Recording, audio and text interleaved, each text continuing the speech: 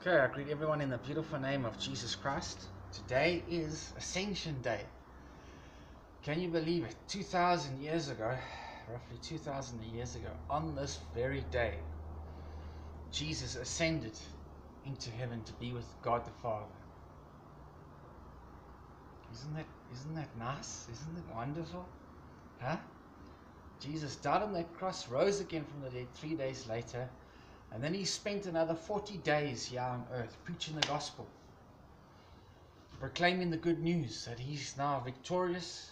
He's fulfilled the mandate that was given to him, the mission to give us redemption, to make reconciliation for iniquity, just as Daniel the prophet prophesied, to make reconciliation for inequity, not for himself, but for us. He was the Lamb of God, slain from the very foundation of the world, prophesied hundreds of years in advance when Jesus would be born, in the time, in like a roughly 70 to 80 year time period. Jesus was born in that time, 70 to 80 year time period. He was crucified in that time period, resurrected, and 40 days later, after his resurrection, he ascended to be with the Father in heaven, victorious.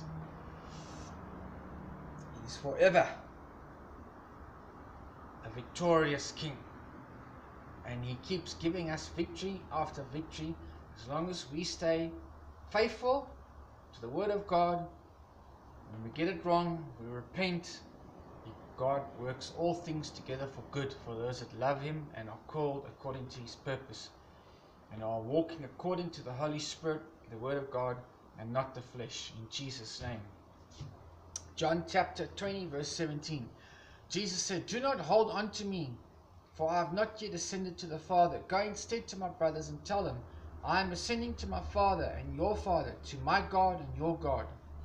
After Jesus was resurrected, I'm sure the people wanted to grab him and hug him, and and he says, "No, hang on. Don't hold on to me. I've not ascended to the Father yet. Go and tell the brothers about the good news."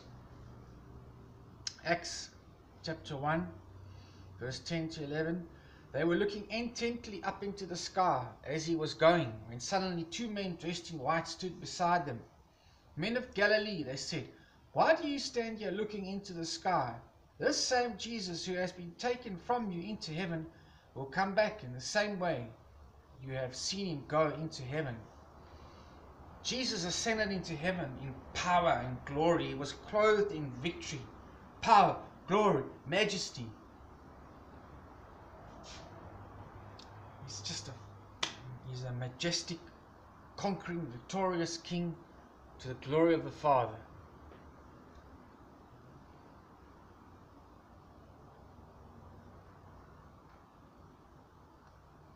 After he said this, in Acts chapter 1 verse 9, after he said this, he was taken up before their very eyes, and a cloud hid them from their sight. Jesus ascended, man. It was just power. Just clothed in power, man. Just,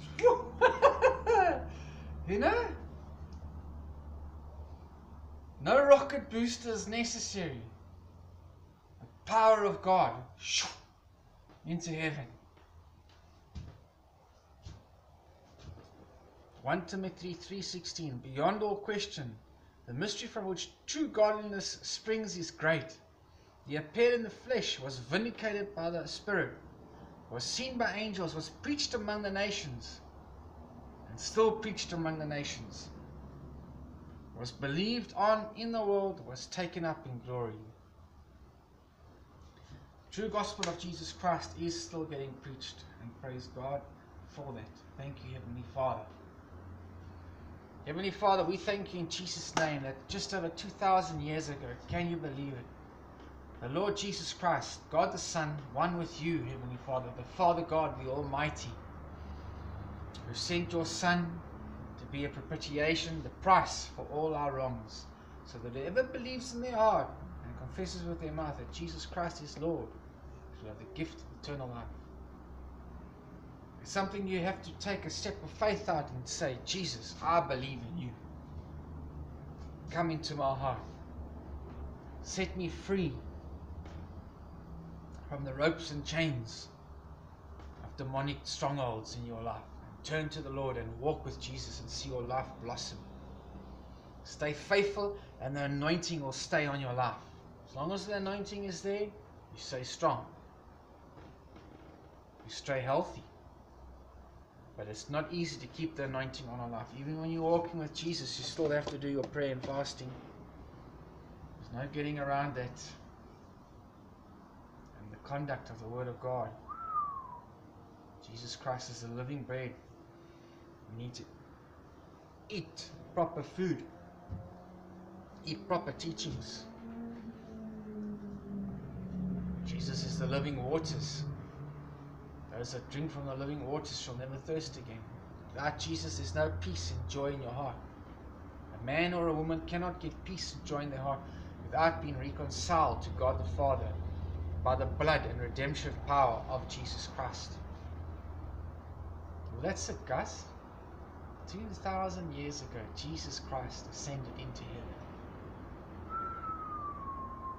Eh?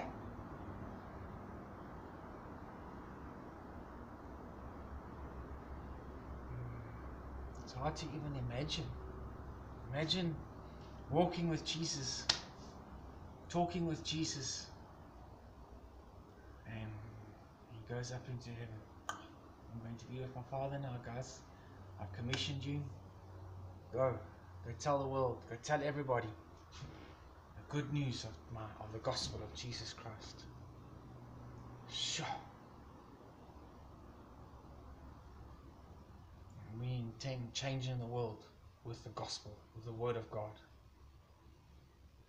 Amen. In Jesus' name, amen.